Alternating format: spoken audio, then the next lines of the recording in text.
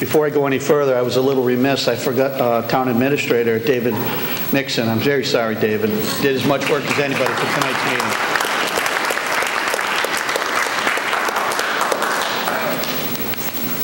Article number 3. Move that the town authorize the treasurer with the approval of the select board to borrow money from time to time in anticipation of the revenues of the fiscal year beginning July 1st, 2013, in accordance with the provisions of Mass General Laws, Chapter 44, Section 4, and to issue a note or notes therefor, payable within 1 year, and to renew any note or notes as may be given for a period of less than 1 year, in accordance with Mass General Laws, Chapter 44, Section 17. Is there a motion?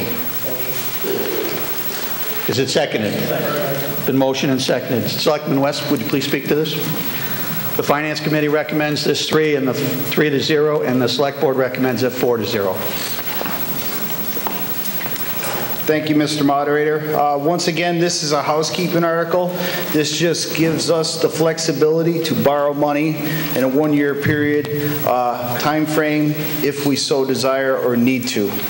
So we would like support on this. Any further discussion regarding this motion? Seeing none, I'd like to call for a vote. All those in favor, please signify by raising your cards. All those opposed. Motion passes unanimously.